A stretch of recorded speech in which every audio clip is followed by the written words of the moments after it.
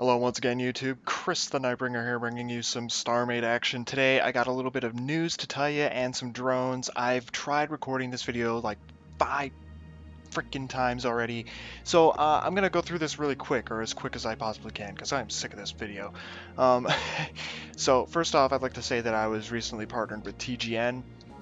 Basically, that's a network for gamers, of course. You know, or you may or may not know, in order to get like actually anywhere with a gaming channel, you have to partner with a gaming network because they have the legal rights to produce that content.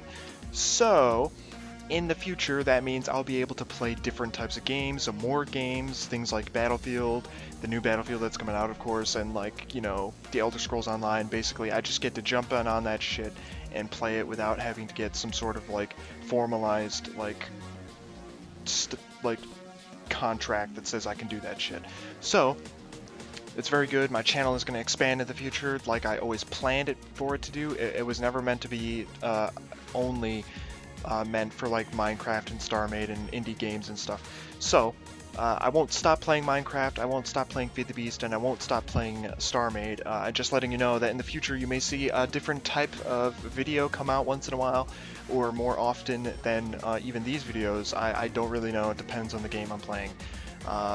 I hope you stick around for that stuff because I know a lot of my subscribers are here for Minecraft stuff. I can't play Minecraft forever. It's just, yeah, I can't play Starmade forever. I have to be able to play a variety of things. That being said, let's get on with the other stuff, which would be this video. Today I'm going to be showing you all the drones that I showed off in my 500 subscribers special. Just so you know, I am up to 800 subscribers or more already. I could be up to like 900 by now. I have no idea. But regardless, we're going to be going over all these drones today. There's 4 factions, not like in-game factions. These are just the factions from the drones. This is all EVE Online drones. Like I said before, I take all my inspiration from EVE Online, at least in this game, because this is all about making spaceships, and I can't really design a spaceship on my own yet. I mean, I could, but like, it would take me too long. I don't know. I don't want to deal with like making my own thing when I can look at a picture and make something else, because I think that's more fun. That's at least what I think.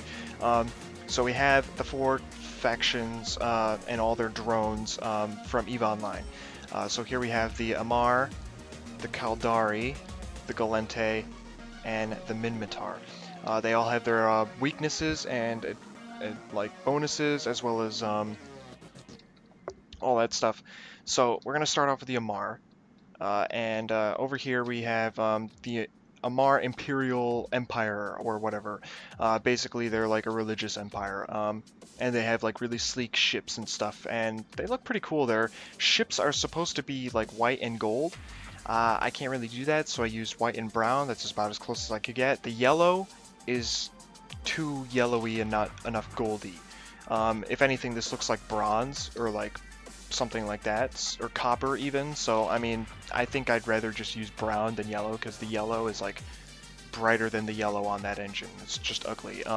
In fact, you could see it up there on the Venture that I have still yet to complete, and it's just like too bright to be gold.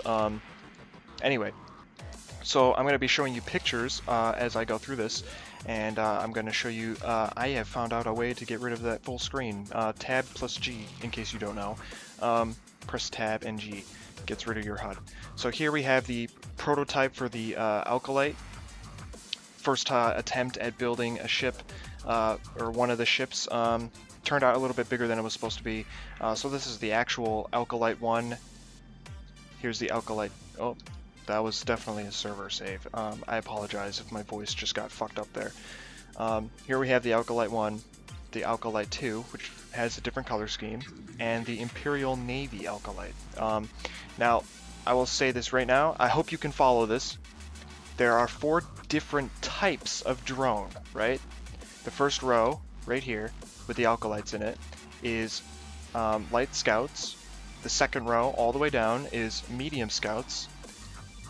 These guys over here that are undocked are heavy attack drones. And the ones right here are sentry drones, these really big ass ones with the prongs sticking out of them. They're all 4 different types. Basically, it goes like like their name suggests, these guys are light, these guys are medium. The ones that are undocked are heavy attack drones, and of course the ones in the middle I'll get to in a minute. They're sentry drones, basically they're stationary, like turrets kind of. Also, see, this is where it gets complicated. There are also different versions of each drone, which is why I said that there's the Alkalite 1 and the Alkalite 2 and the Imperial Navy issue Alkalite. Basically, Tech 1 versions of these ships correspond to the color schemes that are in EVE Online, as well as the others. Tech 1 has regular armor. Tech 2 has hardened hull, so it's upgraded armor. It's basically more durable. And Tech 3 actually has adjusted weapon systems and potentially more like shielding or thrusters or anything, just to give it a little bit more of an, I guess, bonus to its overall stats. It's nothing crazy. As you can see here, this one has, I do believe, 1 extra shield block. Yeah, it has 3 in the front instead of 2. Also, just real quick, the Amar ships are known for having or using armor instead of like anything else like shields and stuff, so they have lots of armor from what I understand. Don't quote me on that. They also have, I believe, low hitting weapons, low damage weapons, but they're pretty fast ships.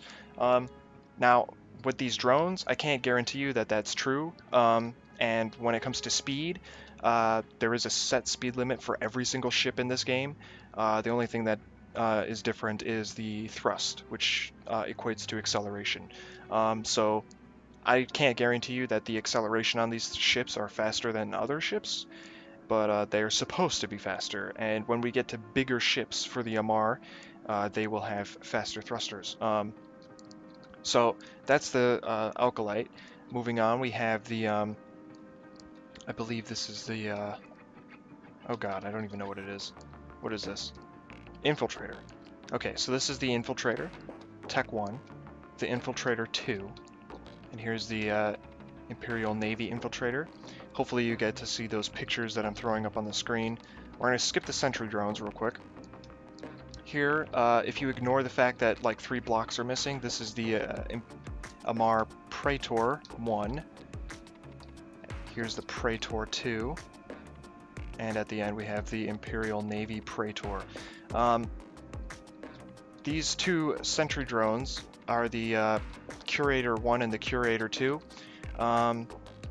Just like to note something about this is the fact that in order to get into some of the drones, you'll have to delete this little Plex door, and the reason I did that is because obviously I don't want to throw the core of the freaking ship on the outside of the armor.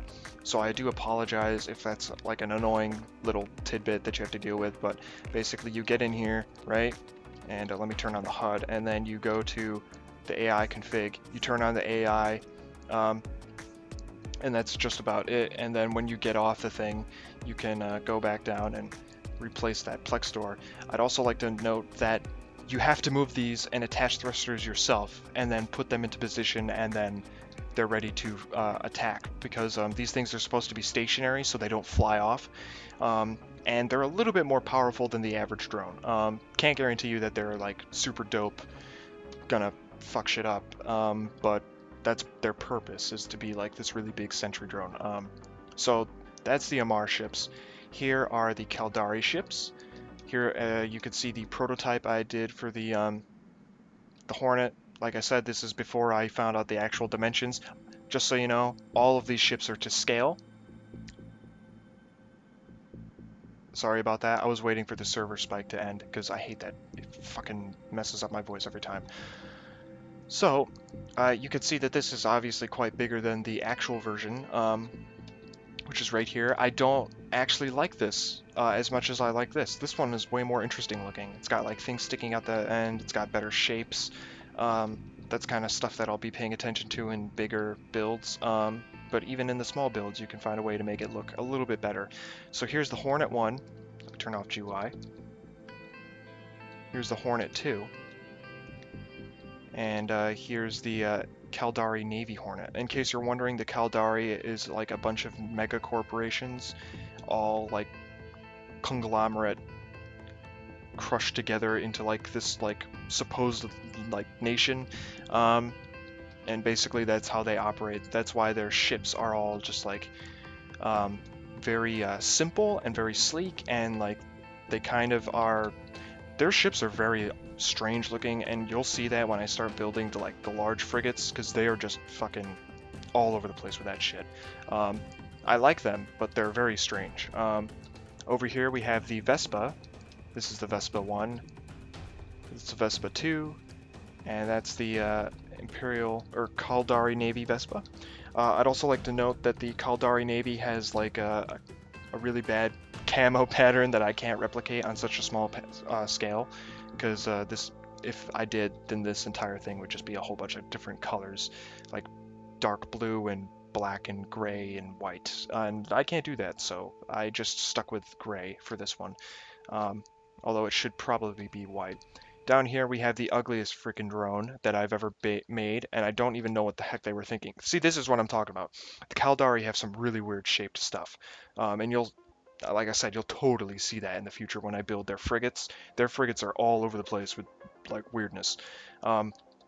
So we have the Wasp 1, the Wasp 2, and the Caldari Navy Wasp. Very strange ships. Up here we have their 2 sentry drones, the Caldari Warden 1 and the Caldari Warden 2.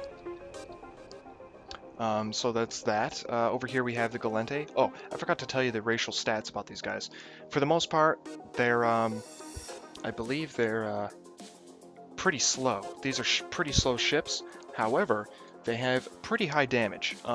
Can't guarantee you that's what my ships are capable of doing. I did try and do that with the weapons configuration stuff by pressing the T menu and configuring all their antimatter cannons.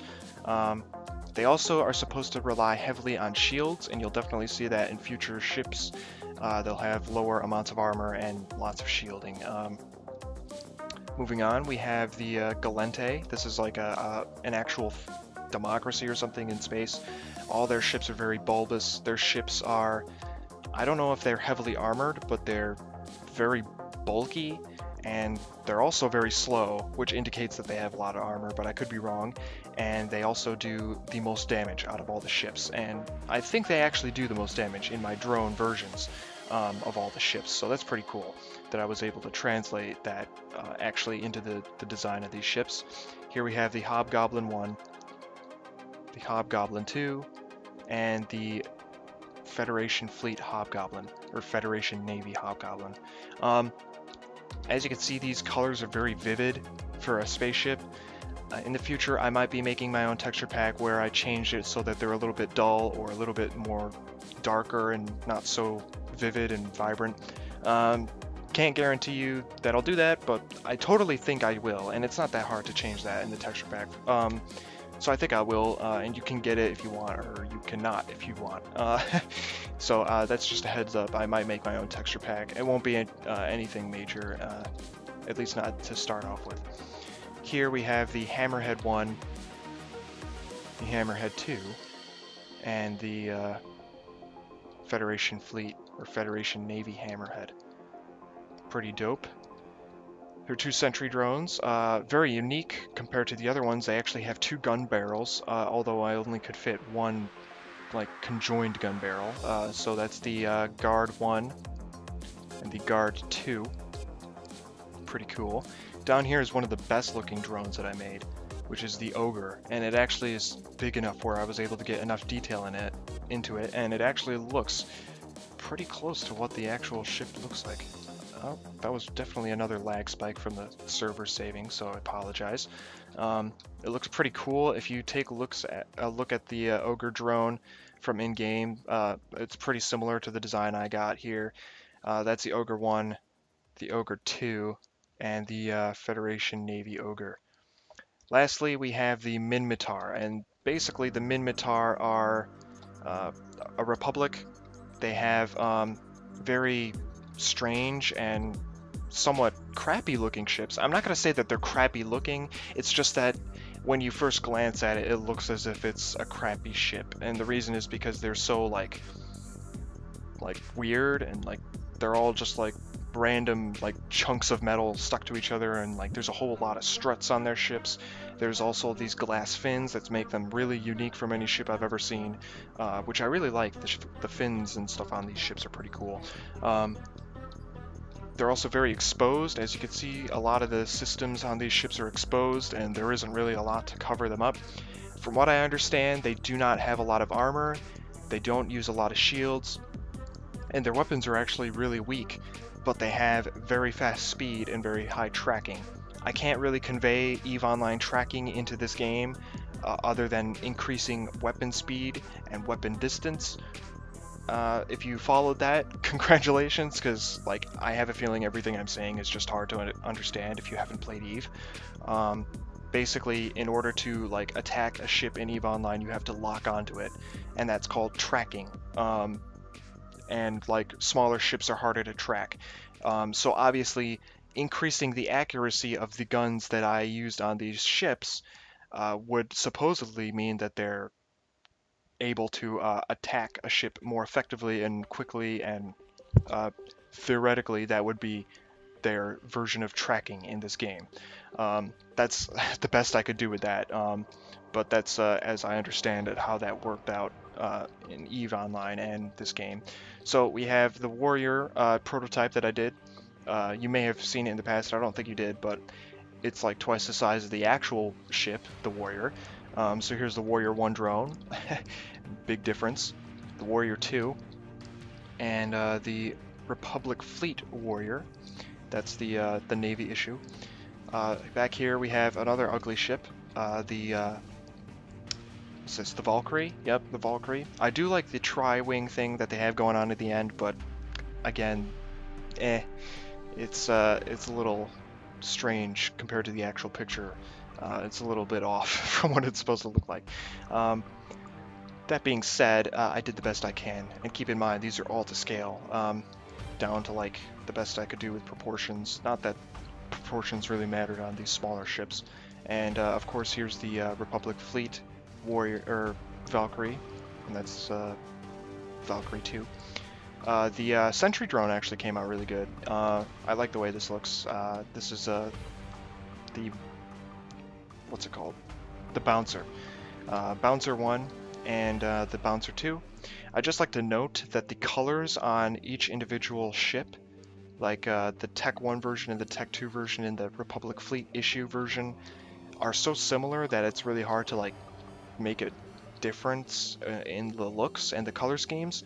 I tried, can't really do anything because this is like a dark brown, this is a light brown, but in Starmade there's only one like brown color.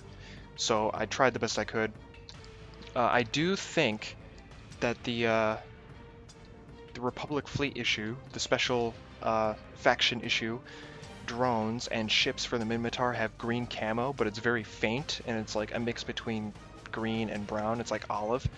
I don't know if that's true, but I did look at the Berserker, and it did seem to have green camo on it, in case you're wondering. This is the Berserker, their heavy attack drone. That's the Berserker 1. This is the Berserker 2. And that's the Republic Fleet Berserker. So that's it for the drones. Those Berserkers at the end look pretty cool, along with some of the other ones.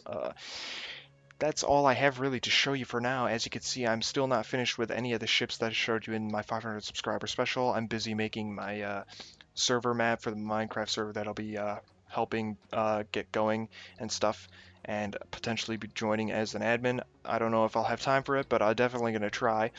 Here we have... Oh, fuck. Another one of those goddamn server saves. Here we have some shuttles, and I'll just go over these real quick. This is a Minmatar shuttle. You may or may not recognize it. Obviously, it's not completed yet. And here is the Amar shuttle. I'll be finishing these really soon. They're not too hard to build. I just haven't had time to do stuff on it. Up here we have the Venture. You may or may not recognize this as well. This one is incomplete still, but I'll be finishing that eventually. I just got other stuff going on, like I said. Back here, though, This is actually a really easy ship to build because it's like easy shapes and there's not a lot of extra detail that I have to fit in, at least not on these big sections. So if you recognize the ship, kudos for you. This is the Caldari Badger. It's a transport ship, and I think it's the smallest transport ship for the Caldari race. I could be entirely wrong. However, I do know that this is a transport ship for the Caldari. It's very small. I don't know if it's the smallest transport ship, but there you go. And it's massive. People don't realize how fucking big the ships are from Eve. I mean, this thing is almost 4 football fields long. One of these sections, this section right here, 87 meters. This section right here, over 100 meters. And each section, the section for the engines and the bridge in the front is about almost 100 meters as well. It's 390 meters long. That's a measurement taken directly from in EVE Online itself. If we get inside, you can see just how big this thing is, how much room it is, and I'll go all the way down to the bottom. You can just see. It's absolutely mind-blowing how big these ships are. What's also kind of funny about this ship is the Venture, which is the yellow one outside, holds 5,000 cubic meters of ore. So let me just show you real quick.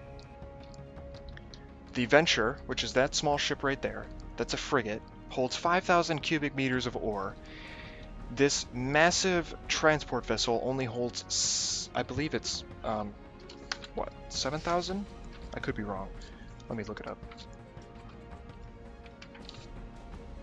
No, it holds less. 4,125 meters cubed of random stuff that you throw in there. I think that's kind of absolutely ridiculous.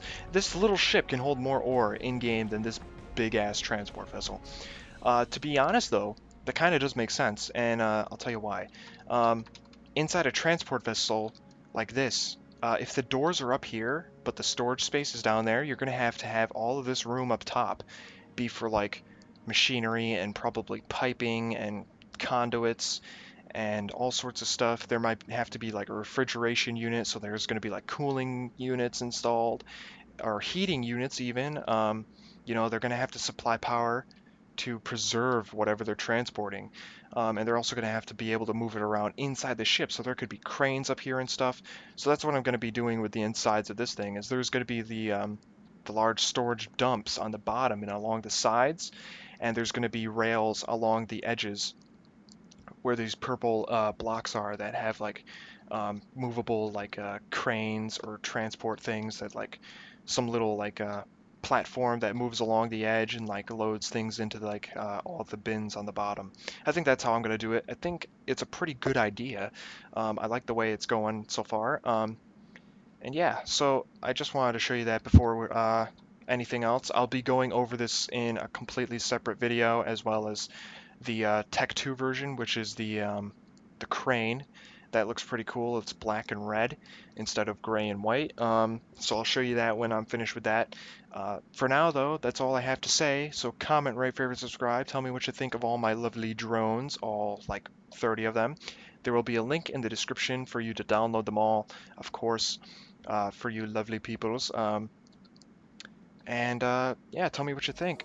Click the link at the end of the video to watch some of my other stuff, and I'll see you guys later.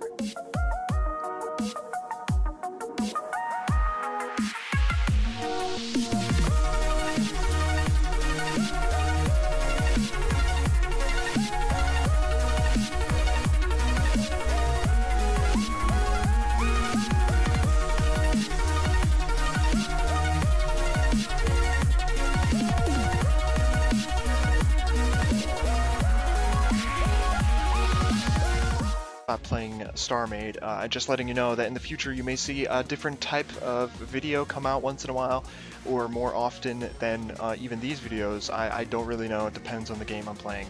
I hope you stick around for that stuff, because I know a lot of my subscribers are here for Minecraft stuff. I can't play Minecraft forever. It's just, yeah, I can't play Starmade forever. I have to be able to play a variety of things. That being said, let's get on with the other stuff, which would be this video. Today I'm going to be showing you all the drones that I showed off in my 500 subscribers special. just so you know, I am up to 800 subscribers or more already. I could be up to like 900 by now. I have no idea. But regardless, we're going to be going over all these drones today. There's 4 factions, not like in-game factions. These are just the factions from the drones. This is all EVE Online drones. Like I said before, I take all my inspiration from EVE Online, at least in this game, because this is all about making spaceships, and I can't really design a spaceship on my own yet. I mean, I could, but like, it would take me too long. I don't know. I don't want to deal with like making my own thing when I can look at a picture and make something else, because I think that's more fun. That's at least what I think. They have the legal rights to produce that content. So, in the future, that means I'll be able to play different types of games, more games, things like Battlefield, the new Battlefield that's coming out, of course, and like, you know, the Elder Scrolls Online. Basically, I just get to jump on that shit and play it without having to get some sort of like formalized like contract that says I can do that shit. So it's very good. My channel is going to expand in the future like I always planned it for it to do. It was never meant to be only meant for like Minecraft and Starmade and indie games and stuff. So I won't stop playing Minecraft, I won't stop playing Feed the Beast, and I won't stop.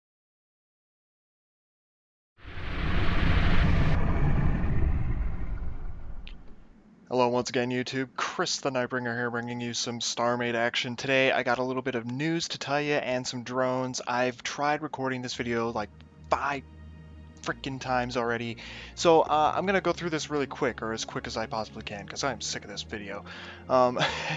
So first off, I'd like to say that I was recently partnered with TGN. Basically, that's a network for gamers, of course. You know, or you may or may not know, in order to get like actually anywhere with a gaming channel, you have to partner with a gaming network, because so we have the 4 factions and all their drones from EVE Online.